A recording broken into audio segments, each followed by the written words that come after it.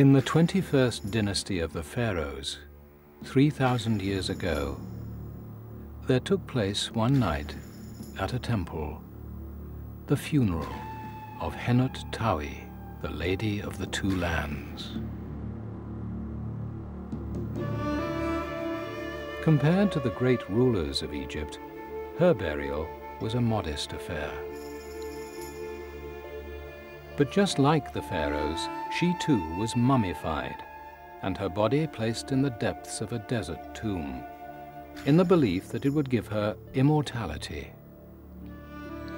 And in an unexpected way, it has. Her mummified body waited throughout recorded history: the Greeks and Romans, the Dark and Middle Ages, the Renaissance, and Napoleon.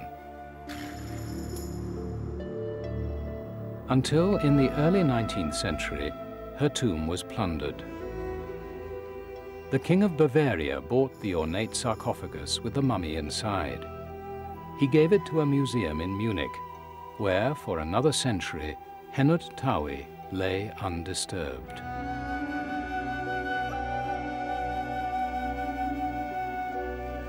Then, 4 years ago, a German scientist, Dr. Svetla Balabanova, made a discovery which was to baffle Egyptologists and call into question whole areas of science, from archaeology to chemistry and botany. She discovered that the body of Henut Tawi contained large quantities of cocaine and nicotine.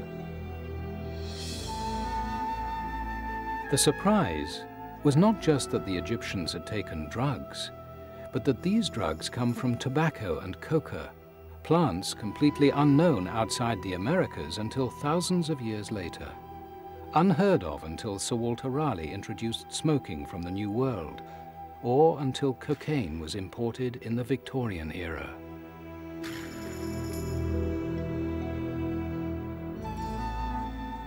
It was seemingly impossible for the ancient Egyptians to get hold of these substances.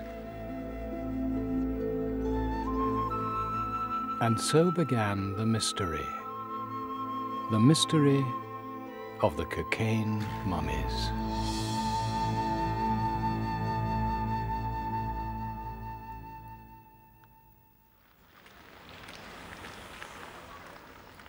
It was in Munich in 1992 that researchers began a huge project to investigate the contents of mummies.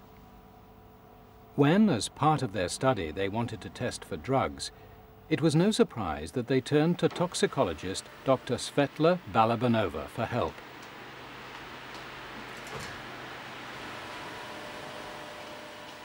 As the inventor of groundbreaking new methods for the detection of drugs in hair and sweat, she was highly respected in her field. Dr. Balabanova took samples from the mummies, which she pulverized and dissolved to make a solution.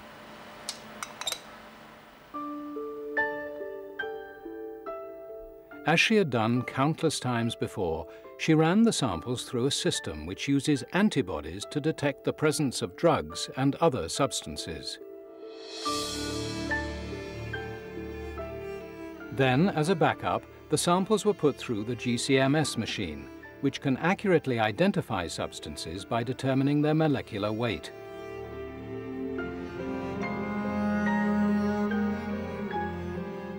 As the graph emerged with peaks showing that drugs were present, and as the printer spewed out the analysis of just which drugs, something seemed to have gone very wrong.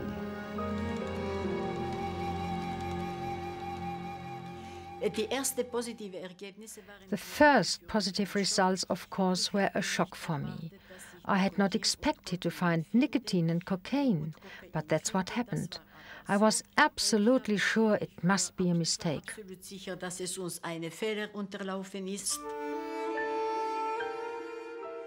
Balabanova ran the tests again and again.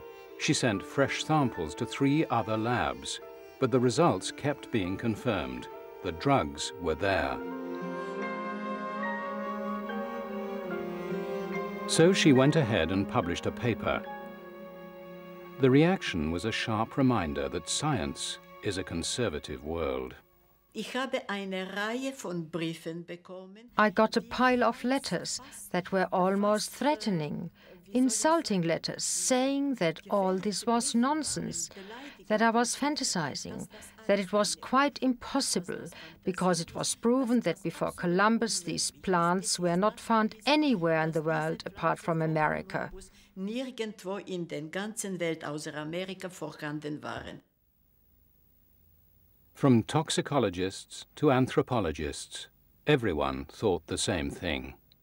The first thing you think of is that it's just mad. It's wrong. There's contamination present. Maybe there's fraud present of some kind, but you don't think that cocaine can actually be present in an Egyptian mummy. Yet Balabanova herself had been worried about contamination. First, she checked all the lab equipment. But being a forensic toxicologist, that wasn't all she did.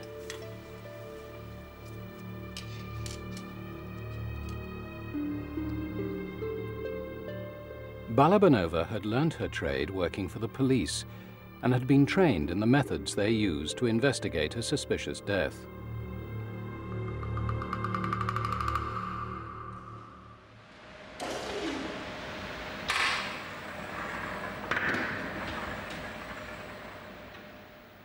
She had been taught how vital it is when an autopsy is carried out to know whether the dead person has consumed or been given any drugs or poisons.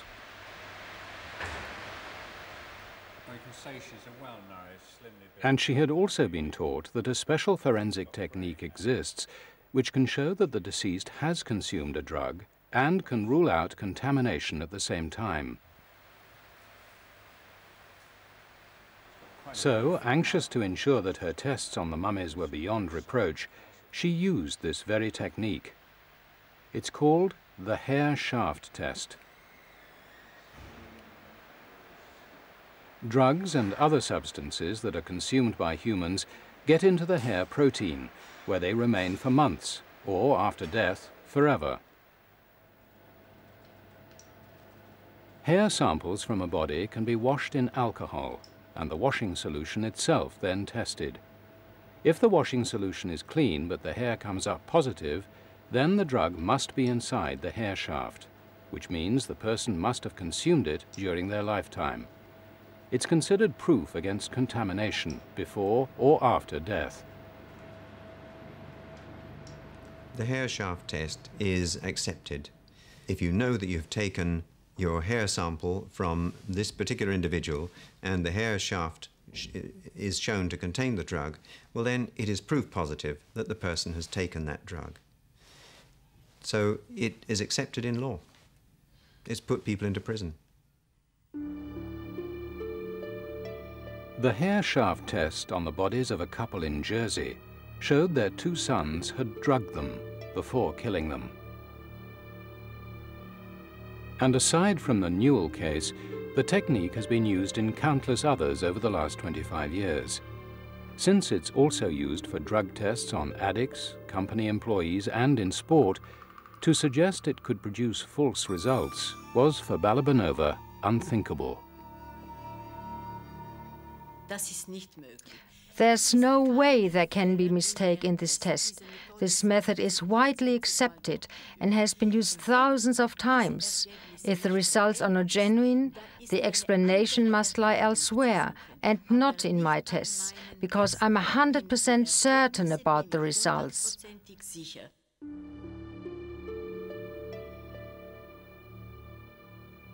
If the fault was not in the tests, what else could lie behind the impossibility of mummies containing drugs from the plants coca and tobacco, from a continent not discovered until over 1,000 years after the end of the Egyptian civilization?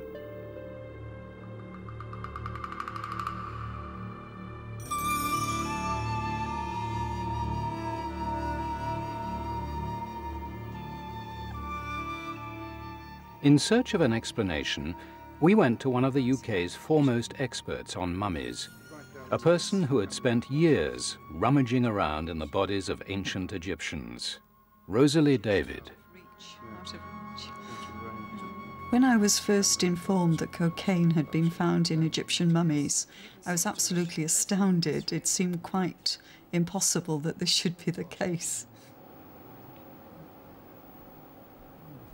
Skeptical of Balabanova's results, Rosalie David decided to get some samples from her own mummies and have them tested, especially for Equinox. They're so tightly fixed to the... What we're going to do is to provide tissue samples and a hair sample from a number of mummies in the Manchester Museum collection. I should be very surprised to find that they had cocaine in them. It looks almost, yeah. Oh, you're near the ribs there, aren't you? Yes. It would be a while before the results came back from the lab. Rosalie David's motive was not only to get an independent check on Balabanova's methods, she also wanted to run the same tests but on different mummies. Yes. There we go. For she had more than one idea about how Balabanova could have got a misleading result. I think there were two ideas which sprang immediately to mind. One was that possibly something in the tests could give a false result. And the second was that possibly the mummies that had been tested were not truly ancient Egyptian, that they could be some of these false, relatively modern mummies, and so the traces of cocaine could be in those individuals.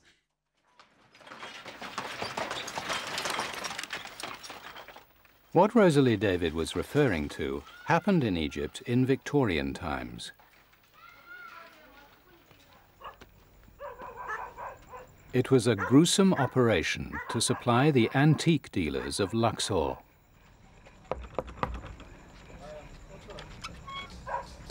لا لا لا يا جمال تفضل تفضل تفضل وحشنا ليه يوحشنا من زمان والله تفضل. When 19th century travelers began to descend on Egypt in search of mummies and other valuables, the dealers might not always have the genuine article available. And so the crudely mummified body of a recently dead Egyptian might be procured instead. For a shriveled corpse would greatly increase the value of a genuine but empty sarcophagus.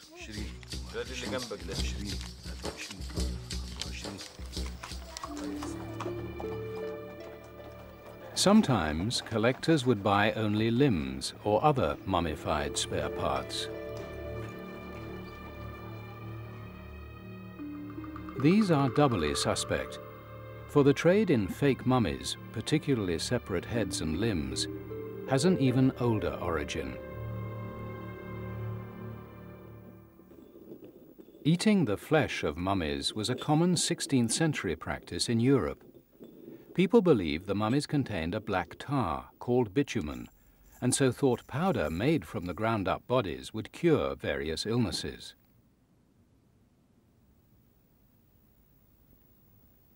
This is the very origin of the word mummy, from the Persian for bitumen, mumia. And although it actually made people sick, a roaring trade in powdered mumia grew up, supplied by body parts and tissue shipped in bulk from Egypt. The temptation to resort to fakes was high. Very soon, the demand outstripped the supply, and certainly in the 16th century, a French physician undertook a study of this trade, and he found that in fact they were burying the bodies of convicted criminals in the sand. They were producing mummies, and these then became a source for the medicinal ingredient. Could it be that the mummies Balabanova had tested were fakes? Carbon dating on mummies often produces incorrect results, so archaeologists rely on the provenance, knowing what tomb and excavation the mummy comes from, and on examining the mummification techniques.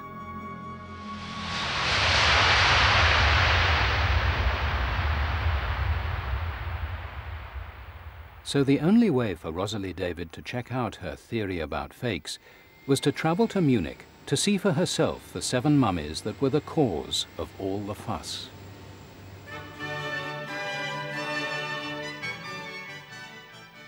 The Munich mummies, as they are known, belong to the city's Egyptian Museum, which is housed in the old palace of King Ludwig I of Bavaria, who started the collection.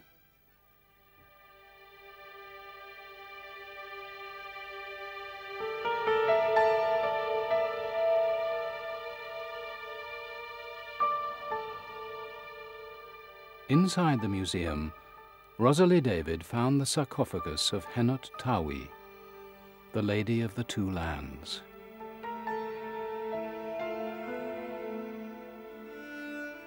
She discovered from the museum catalogue that the coffin was bought by King Ludwig from an English traveller called Dodwell in 1845. There was no record of an exact excavation, but Henot Tawi was said to come from a tomb reserved for the priests and priestesses of the god Amun in Thebes.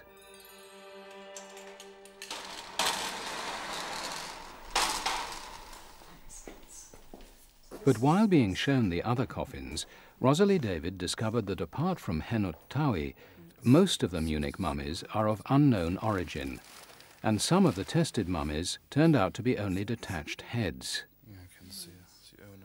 According to the museum, research had revealed inscriptions, amulets, and complex embalming methods which they claimed proved the mummies were ancient.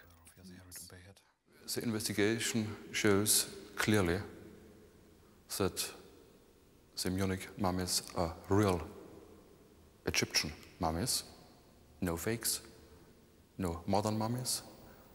They come from ancient Egypt.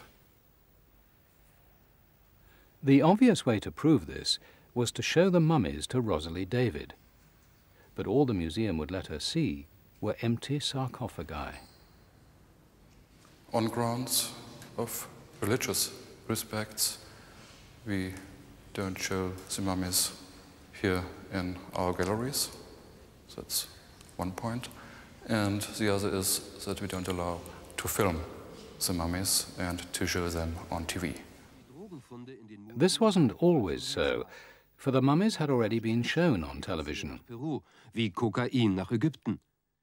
But this German film announcing Balabanova's results had caused more than a little fuss.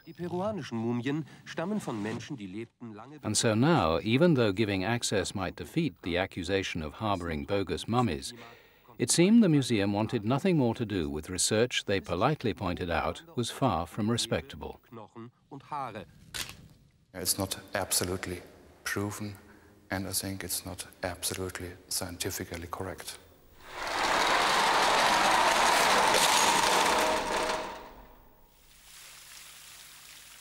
Rosalie David had to make do with research papers and books from the museum. Were the Munich mummies fakes? Despite her initial suspicions, she decided that on balance they probably were the real thing. From the documentation and the research which has been carried out on the Munich mummies, it seems evident that they are probably genuine because they have packages of the viscera inside them, some with wax images of the gods on them, and also the state of mummification itself is very good. I would say that the detached heads we can't comment on, but the complete bodies probably are genuine. And if that wasn't enough, it turned out the results from the Munich mummies were not the only evidence from the dead. The anthropologists who had originally ordered the tests didn't continue the project, but Balabanova, alongside her normal research into the metabolism of drugs, started requesting samples of other ancient human remains from universities. And it was then that she got more results from Egypt. She tested tissue from 134 naturally preserved bodies from an excavated cemetery in the Sudan, once part of the Egyptian Empire. Although from a later period, the bodies were still many centuries before Columbus discovered the Americas. About a third of them tested positive for nicotine and cocaine. Balabanova was mystified by the presence of cocaine in Africa, but thought she might have a way of explaining the nicotine. As well as Egypt and the Sudan, she also tested bodies from China, Germany and Austria, spanning a period from 3700 BC to 1100 AD. A percentage of the bodies from all these other regions also contained nicotine.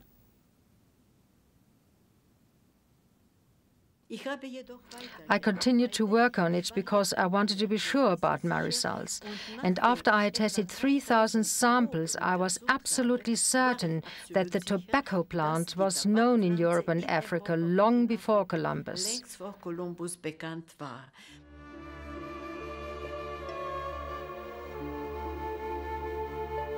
Far from being solved, the mystery that began in Egypt was spreading. Balabanova was suggesting that an unknown type of tobacco had grown in Africa, Europe and Asia thousands of years ago. But every schoolchild knows that tobacco was discovered in the New World. She was asking for a substantial slice of botany and history to be completely rewritten. Would anyone back her up?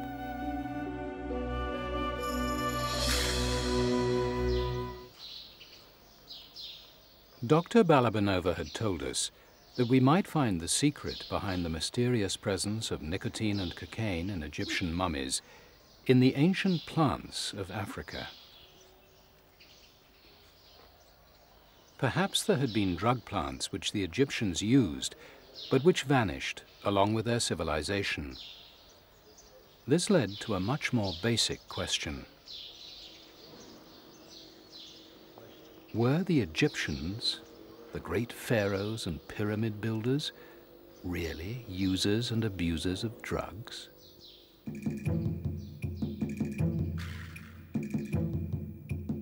The clues can be found hidden in the walls of the Grand Temple of Karnak. The entire building is covered in depictions of the lotus flower, from the tops of the vast columns to the pictograms on the walls. Until recently, Egyptologists took this most commonplace Egyptian symbol to have only a religious meaning. But according to some, the true significance of the lotus has been overlooked. The lotus was a very powerful narcotic which was used in ancient Egypt and presumably was widespread in this use because we see many scenes of individuals holding a cup and dropping a lotus flower into the cup which contained wine, and this would be a way of releasing the narcotic.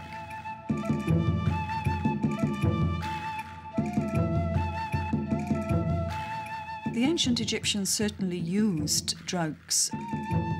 As well as lotus, they had mandrake and cannabis, and there is a strong suggestion that they also used opium. So although it is very surprising to find cocaine in mummies, the other elements were certainly in use.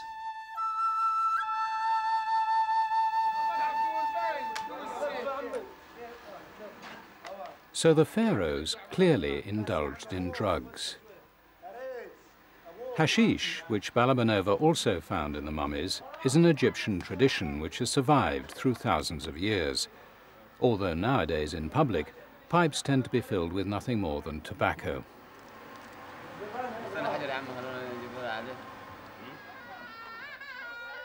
By contrast, the narcotic blue lotus flower, once so essential at parties, is now on the verge of extinction. And if it could disappear, why not other drug plants? We decided to pursue Balabanova's unusual theory that an ancient species of tobacco might once have grown in the Old World. Small amounts of nicotine are present in a wide variety of plants and foods, but the high concentrations sought by smokers can only be found in tobacco. The idea of a lost species came to Balabanova because the concentrations in the bodies from Asia and Europe were similar to modern-day smokers. But one thing had puzzled her. At 35 times the dose for smokers, the amounts she found in Egyptian mummies were potentially lethal.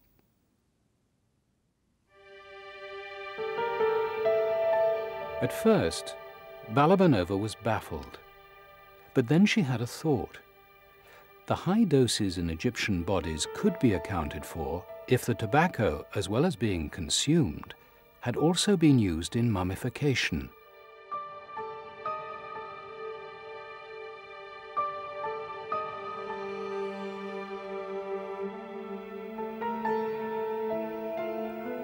Over their 3,000-year history, the Egyptian priests kept the recipes of spices and herbs used to preserve the thousands of people and millions of animals they mummified, a closely guarded secret. The high levels of nicotine in tobacco can kill bacteria. Could it have been one of their secrets? Balabanova looked through old literature about the bodies of the great pharaohs and queens themselves. No longer under the care of the priests, the fragile royal mummies are now kept in strict atmospheric conditions in the Cairo Museum.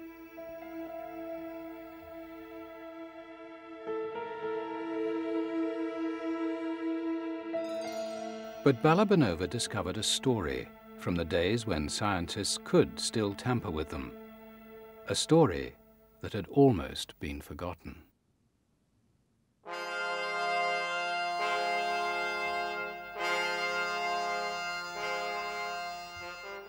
Ramses II died in 1213 BC, a few hundred years before Henut Tawi.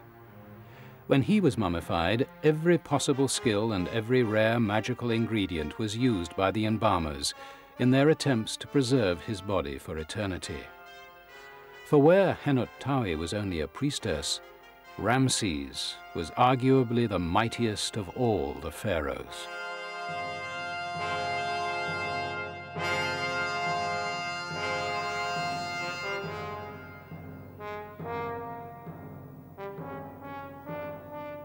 His imposing image adorns most of Egypt's famous sites, for he presided over the golden age of its civilization, and as a skilled military commander won the conquest that made it into a powerful empire. But what interested Balabanova was what happened to Ramses 3,000 years later, when he went on his final royal visit.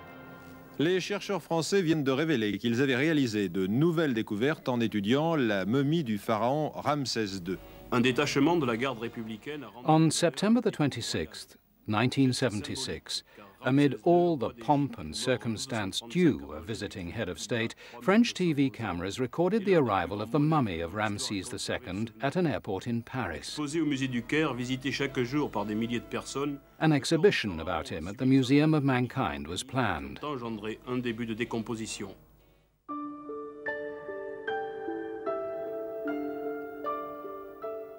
But the body was found to be badly deteriorated, and so a battery of scientists set about trying to repair the damage.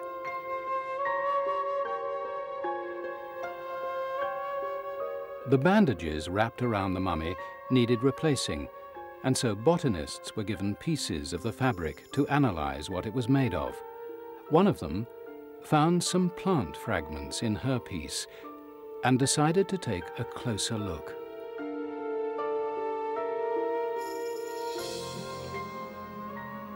Emerging on the slide, according to her experience, were the unmistakable features, the tiny crystals and filaments, of a plant that couldn't possibly be there.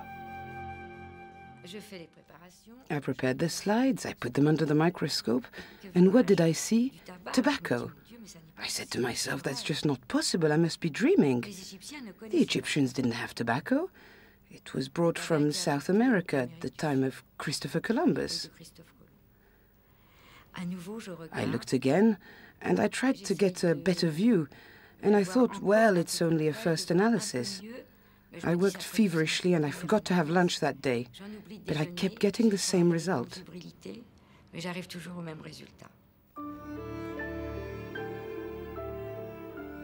Amid a storm of publicity, people alleged, just as they did with Balabanova's results, that this must be a case of contamination.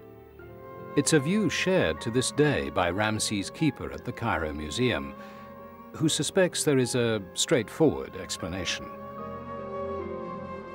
According to my knowledge and my experience, most of the archaeologists and scientists been working on these fields, they are smoking pipes. And I myself have been smoking pipes for more than 25 years. Then maybe a piece of the tobacco dropped by haphazard or just in a way. And to tell this is right or wrong, we have to be more careful. To combat the allegations of careless smoking, Michel Lescaut extracted new samples from deep inside the abdomen of the mummy and took care to document the fact with photographs. And as far as she was concerned, these samples again gave the same result: tobacco.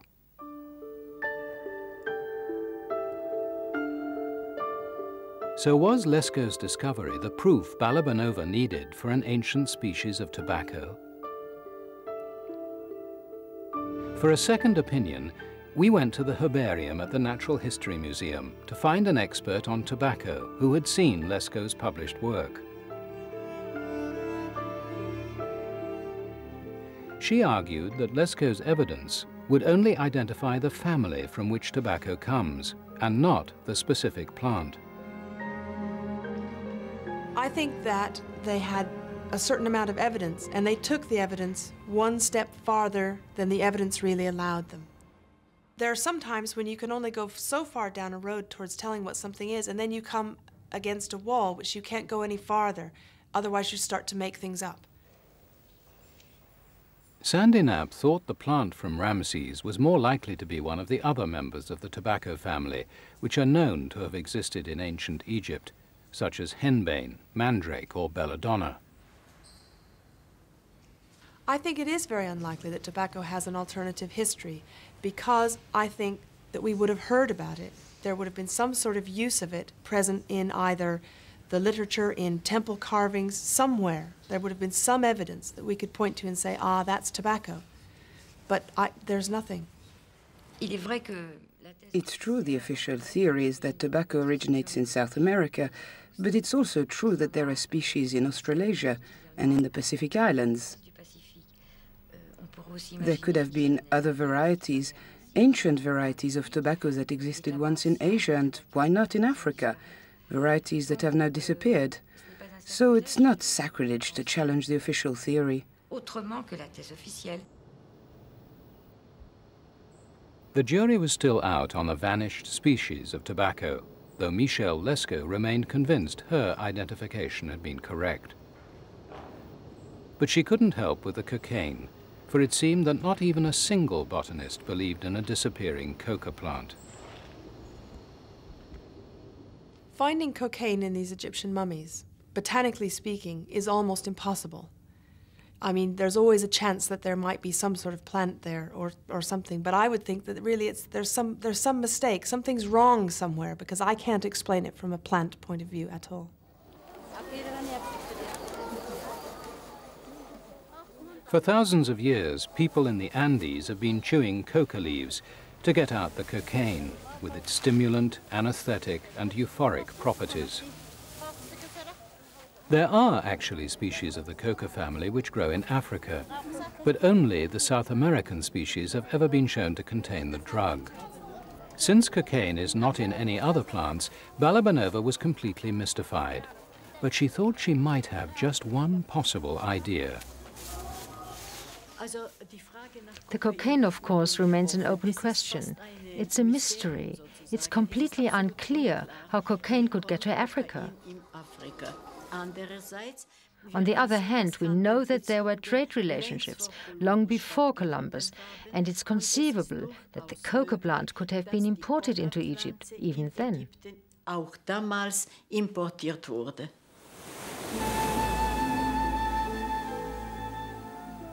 An ancient Egyptian drug trade stretching all the way across the Atlantic Ocean. This was an idea so far-fetched, it could only be considered once all the other ideas had been eliminated. The idea that the Egyptians had been able to obtain imports from a place thousands of miles away, from a continent supposedly not discovered until thousands of years later.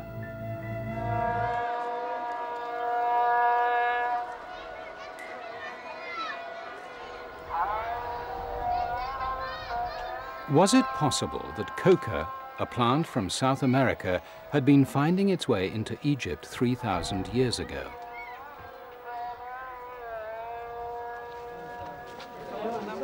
If the cocaine found in mummies could not be explained by contamination or fake mummies or by Egyptian plants containing the drug, there appeared to be only one remaining possibility: an ancient international drug trade, whose links extended all the way to the Americas.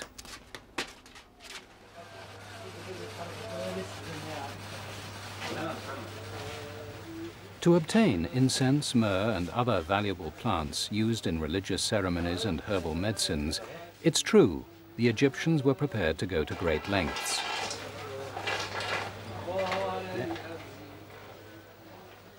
Even if traders, just as today, might have made all sorts of exotic claims for the source of their products, there is nevertheless clear evidence of ancient contacts as far east as Syria and Iraq.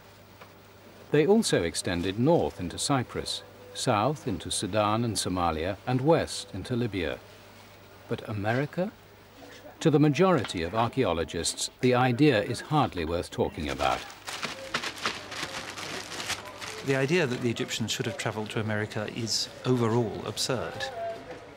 I don't know of anyone who is professionally employed as an Egyptologist or anthropologist or archaeologist who seriously believes in any of these possibilities, and I also don't know anyone who spends time doing research in these areas, because they're not perceived to be areas that have any real meaning for the subjects.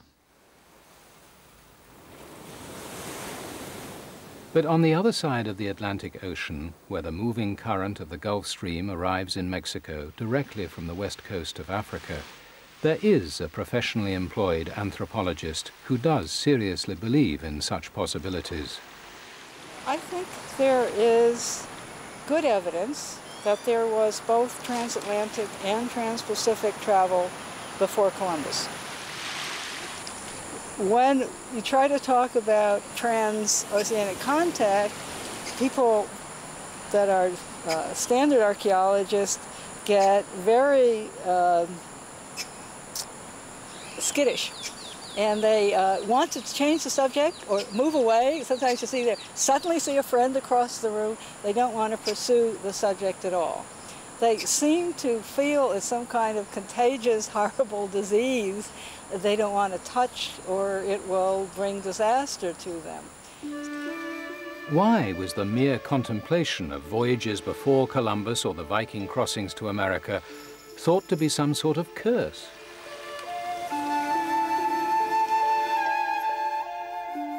It was in 1910 that a group of early anthropologists began to theorize that the stepped pyramids in Mexico might not have been the invention of American Indians.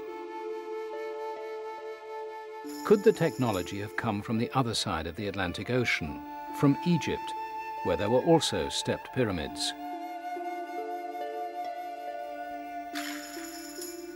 After spotting other transatlantic similarities, these anthropologists began to argue that all civilization was invented in Egypt, and later handed down to what they regarded as more primitive societies.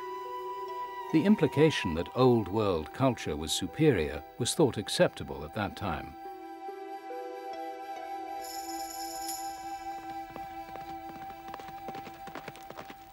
But the arrival of modern dating techniques showed that the similarities were far more likely to be independent developments. For example, the Egyptians turned out to have abandoned pyramids with steps in favor of smooth ones 2,000 years before the first stepped pyramids occur in the Americas. What's more, the suggestion that American Indians couldn't build their own civilizations became highly unpopular. Despite a brief revival in the 1970s, when anthropologist Thor Heyerdahl crossed the Atlantic on a primitive reed boat, research into ancient contacts with America was frowned on, even if now unconnected with theories of cultural superiority.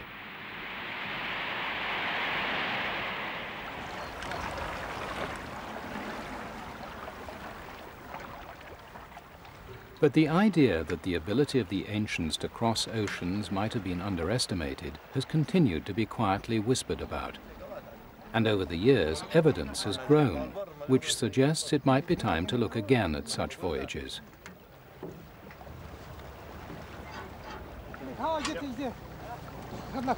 To imagine that the Egyptians, who apparently only sailed up and down the Nile or into the Red Sea, might get as far as the Americas perhaps sounds fantastical.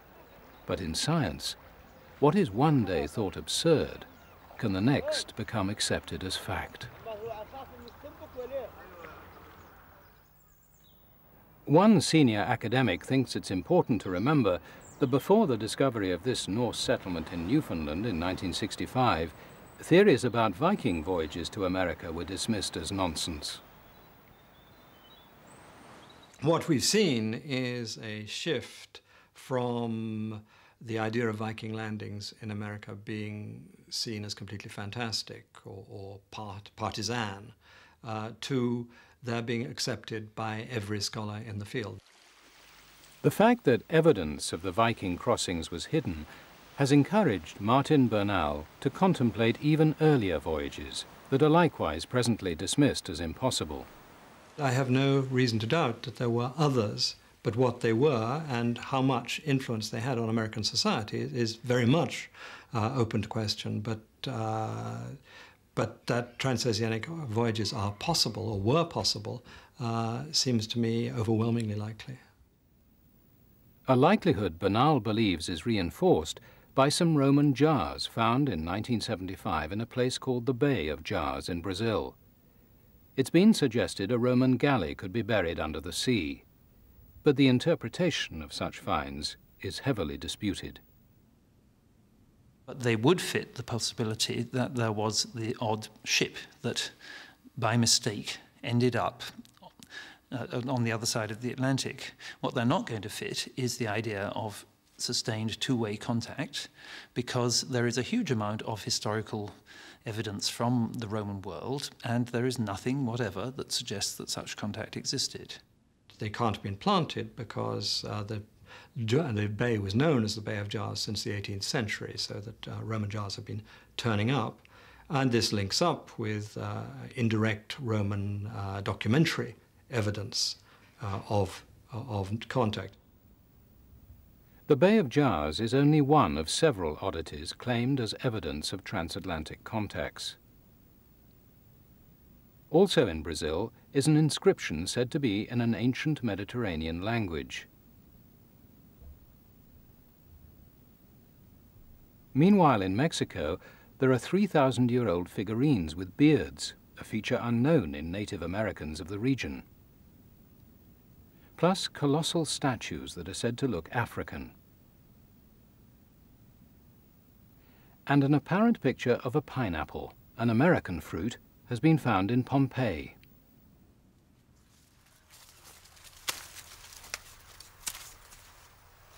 But if tobacco from Mexico or coca from the Andes was carried across an ocean, it apparently need not have been the Atlantic.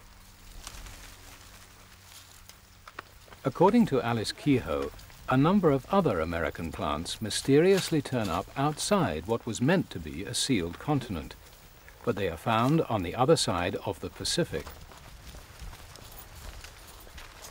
The one that absolutely proves trans-Pacific voyaging is the sweet potato. There are also discoveries of peanuts more than 2,000 years ago in western China.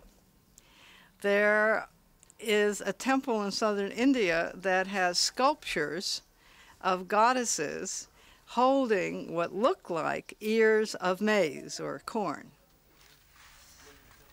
And if American maize might have got as far as India, why couldn't tobacco or coca have reached Egypt? They could have come across the Pacific to China or Asia and then overland to Africa. The Egyptians need not have traveled to America at all, or even known where the plants originated, but could have got them indirectly through a network of world trade. But any ancient trade route that includes America is unacceptable in archaeology.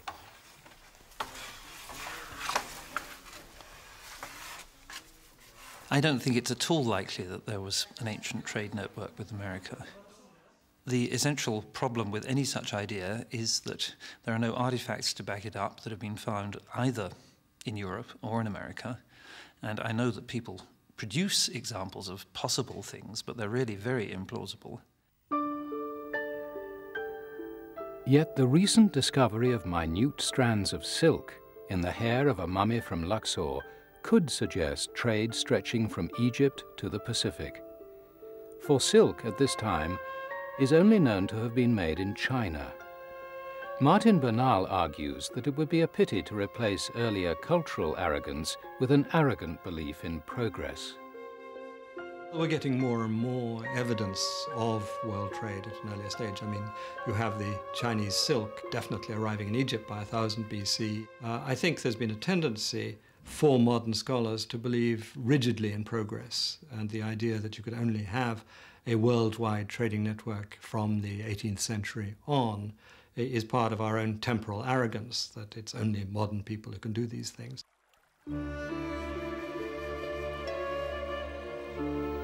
The evidence for ancient trade with America is limited, and most of it is disputed. But it can't be completely ruled out as an explanation for the apparent impossibility of Balabanova's results. Results that at first seemed so absurd, many thought they would be explained away by a simple story of a botch-up in a lab. Results that, still without firm explanation, continue to crop up in unexpected places.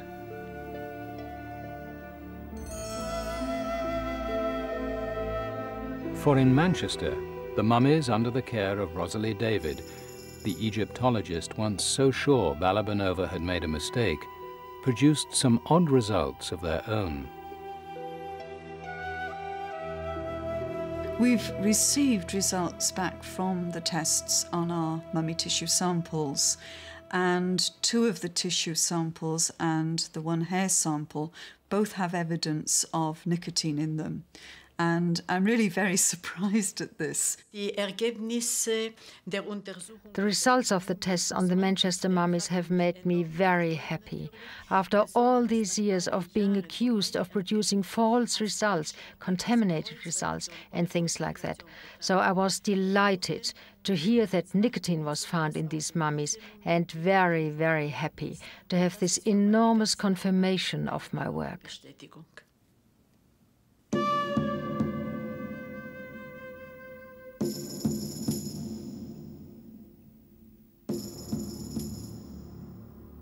The tale of Henut Tawi shows that in science, facts can be rejected if they don't fit with our beliefs, while what is believed proven may actually be uncertain.